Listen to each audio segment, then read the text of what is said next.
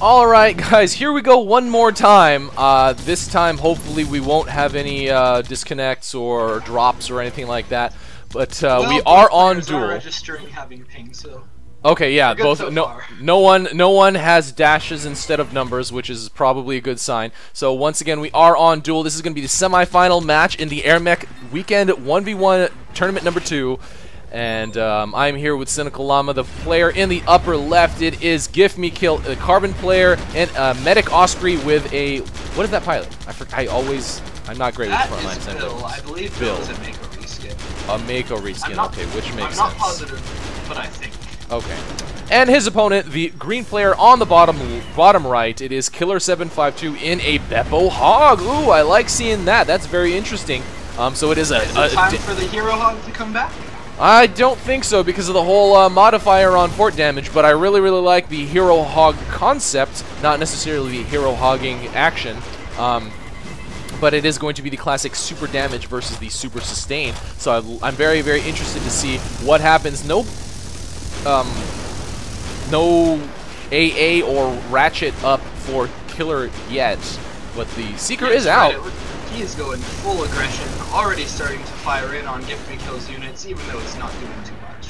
He's actually doing a pretty good job just with 2 units and his Hog. However, Gifmekill intelligently moving in with a lot more units than Killer. Killer a little bit in danger, especially at level 4. You're much more vulnerable, and Gifmekill is just pushing right through. Killer forced to pull back. And it's worth noting that Gifmekill hasn't even made an effort to scout out those 4 levelers that Killer has on the map, so it looks like they're going to continue to do work for a good long while. I didn't actually even notice that. I was focusing on those guys. But yes, level 4, and Killer has definitely killed, ironically enough, less than Gifmekill. But Gifmekill with that middle outpost under his control, and plenty of units to defend. And while it looks like it's only a 2 upkeep difference, or no upkeep difference, remember that Gifmekill does have the advantage on account of the fact that those levelers are eating up some of his upkeep. Oh yeah, definitely. I'm just curious to see, let's see, what does he have anything worthwhile? He has goalies. I mean, obviously Gifmekill has also brought goalies. Gifmekill with a fort drop right now, right at the front door. Killer now has to respond. He doesn't stop to harass any of a leveler, right. Which is a strange choice because he probably could have killed at least one of them. Yeah, even as an Osprey, now Gifmekill grabbing that box on the right side, or sorry, the left side. Oh, and actually the one on the right's also gone too. I'm guessing he grabbed that as well. Gifmekill has taken both of the boxes. That's going to give him a substantial advantage. That's and probably he's going back for those levelers. There you go, and that's probably what that drop was about. He was timing it a la Kumi style to force them to react in order to get both boxes instead of just one. And it looks like Killer is going to save that second leveler, but one's down, and Gifmekill does have a substantial upkeep advantage. Produced a Seeker there at the fort. I don't know if he canceled it. Oh yeah, he was bringing one out for defense purposes, but now moving out from the mid, probably on a capture command.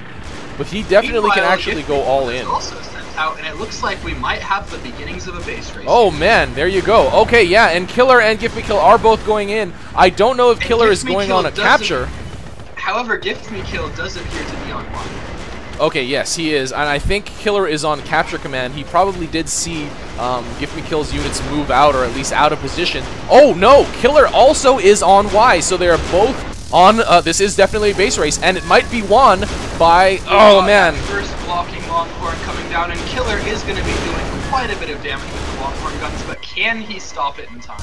And if he does, there is not much that Gifmekill can do, but I think this is probably going to be the end of the game. Killer not dropping anything in blocking position and not firing in as well with his biggest advantage is that Warthog. Base is just getting annihilated. It's over. And this is going to be over before the green units can even reach the Carbon base.